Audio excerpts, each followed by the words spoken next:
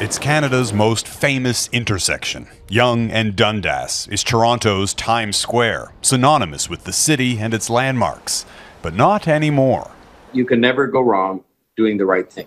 Toronto is renaming the street, square, subway, and all other buildings bearing the word Dundas, named after Henry Dundas, an 18th century Scottish politician who rejected a proposal to end the British Empire's slave trade. On favor, carry. Among those in favor of the $6 million name change, Toronto's only black city councillor. But history will remember not so much what it cost us to change the name, but it will remember us whether or not we actually take the right action.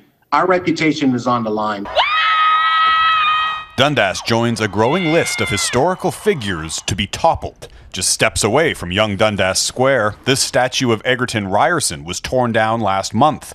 Ryerson University's namesake was an architect of Canada's residential school system. It's not about erasing history, it's just about who it is that we're uplifting within our communities. But Dundas's descendants say his punishment doesn't fit the crime. He supported the abolishment of slavery, but promoted a gradualist approach.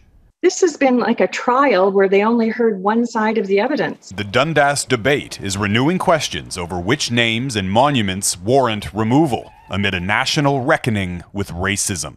It cannot be just, let's change the name, let's remove the monument. Let's look at the fundamental way in which we have been representing these people and how we're going to go forward. The city will now launch a public consultation with Black and Indigenous community leaders to come up with a new name.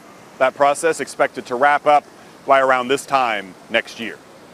Jeff Semple, Global News, Toronto.